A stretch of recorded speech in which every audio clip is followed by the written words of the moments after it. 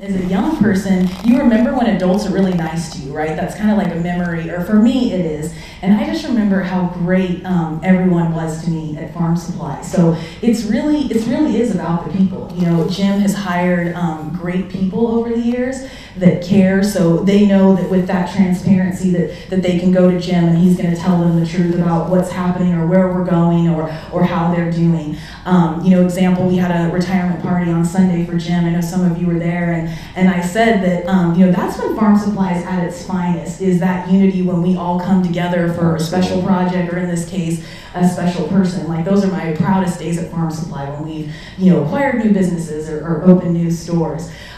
You know, personally, I was brought up with a, you know, high level of, you know, integrity and morals and ethics, and that's the kind of people, you know, that Jim has hired over the years. So, you know, we're all humans, we make mistakes, you know, and Jim is also great about, if that happens, you know, he's still going to support you in that don't do it again next time. You know, that's going to change with me because I'm going to fire them, but, you know, but